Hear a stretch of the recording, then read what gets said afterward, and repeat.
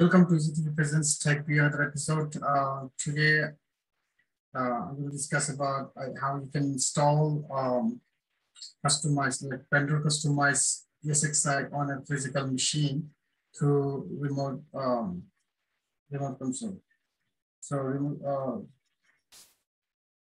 for Dell server, actually Dell use iDRAC and HP use ILO. So through ILO or through iDRAC, how you can install ESXi. So another important thing is whenever you will install the first ESXi on a physical machine, if you do the patching, in that case, you don't need to download from the vendor side. But the first time when you install on a physical machine, you have to download ESXi from the vendor side, not from VMware side, because all the vendors, they have their own customized ESXi.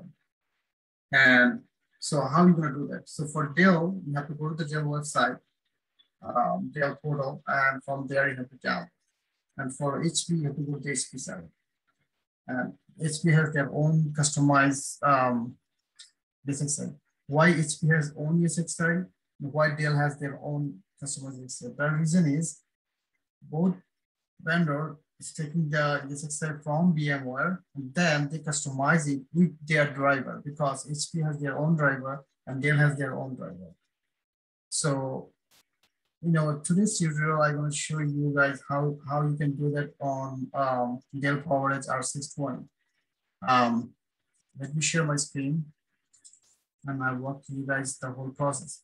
So if you don't know how to go their website, you can just search in Google, they'll customize ESXi 5.5. So this is actually older version, but I'll show you guys actually how you can do that. Or you can save 6.7, whatever you want. It just depends on you, what's the version you are going to install. And search, and then Google will show you a lot of options. So from there, just select this one, like right click on it and open new tab. You'll be able to see this. And from there, this is the ISO file. So you tell us to download the ISO file. Dell customers see VMware vSphere installer 6.50 update 3 customize the ISO file. Okay. So simply click download and it's going to download automatically. But I already did download. If you can see here, it's already downloaded. I'm going to, so after it download, by default, it goes to your download folder. So it's on my download folder here. Now I need to, so I need to create a bootable disk with this ISO file. Like I need to burn it on a CD or DVD. So this is a small file, CD is fine. Or if you use DVD, it's also fine. See, and then you can put this CD on the physical machine. But without doing all this physical stuff, you can do everything remotely if you have an iDRAC configured and if you have access on iDRAC. So I have access on my iDRAC. Let me see, I'll show you guys here. So I already logged in there. This is my iDRAC. And after you log in, you have to go to the launch option and make sure you have HTML5 settings set up. If you don't have, just go to the settings and select the HTML5. And I showed you them now on my another video. So if you want to see actually, you can watch my other video. So if whenever you click launch, it's going to open another window like this. And in here, actually, I don't care actually right now what's the status of the server right now, but what's my target? I have to install, right? So for installing operating system, whatever ISO, it can be ESXi, it can be any other operating system, or it can be Microsoft OS like server or anything. How are you gonna do that? Through iDRAC. So you just need to log into the iDRAC and If you can remember, you have to go to the launch options, and from there, it will open another window, which is this one. And from there, you can connect virtual media. And now you have options. So you can say map, CD, or DVD. This is a virtual CD or DVD. You choose file, and you have to show the location path of your downloaded file. So I download here, download this one, right? So this is my ISO. Make sure this is my ISO. Double click, and then map drive. The map drive was before like this. It was gray out. Now, whenever you select a file, it's highlighted. So click map drive, and you can close now. So whenever you map drive, automatically you see here, when you just hit the map drive, it came here. Virtual media connected, device map, everything is here. Again. So now you just need to reboot it, and after that it's going to start installing this itself. Whenever ESXi installation is complete, and then it's going to wait for reboot. Before you reboot, you need to disconnect it, because if you don't disconnect it, the machine gonna start installing. Whenever you reboot, it's gonna install again, because the media is there already. CD is there, media is there. So you have to disconnect it after installation is done. And so what you need to restart the machine, right?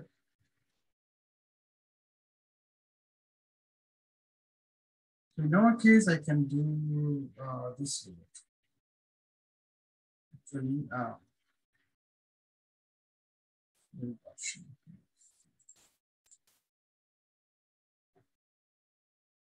So you can say this power cycle system cold boot. Okay. So I just hit OK, and then do the status. So it's rebooting now.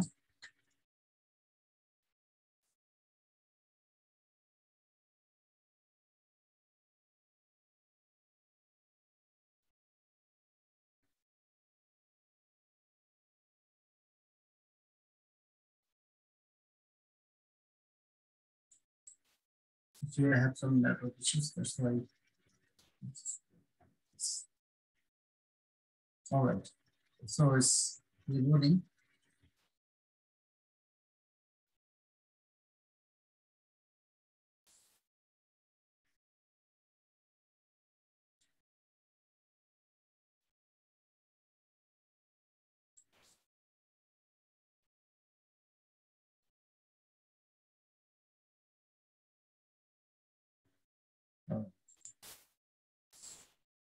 So F11 for BIOS, F11, hit F11, BIOS boot manager. So here entering BIOS boot manager.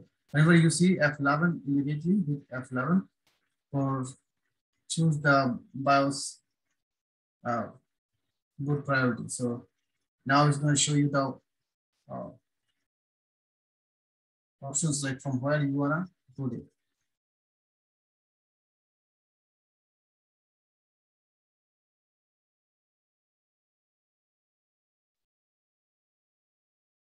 Don't worry about this zero drive selector or something.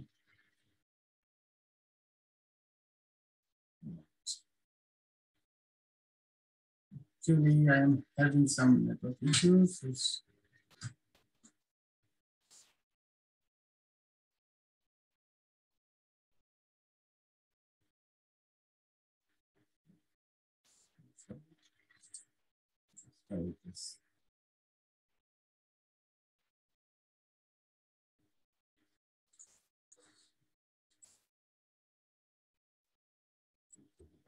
Just give me a second. Let me fix it. All right, so actually I'm having some network issues. I can reach my server now. Basically, that's all for this video, because I just want to show you guys how you can attach the better customized ISO through the iDRAC. That's what my goal. And installation is another process. I'll show you in another video. So after you reboot it and then hit F11, and then it will give you the options from where you want to install. So you just need to select virtual CD or something, virtual media, and after that is going to start installing. All right, thank you guys. Thanks for watching. If you like my video and if it's helped you to get some knowledge, please give it a big thumbs up. And if you're not subscribed yet my channel, please subscribe now. And you can, and also don't forget to click the bell icon to get my next video. Thank you. Thanks for watching.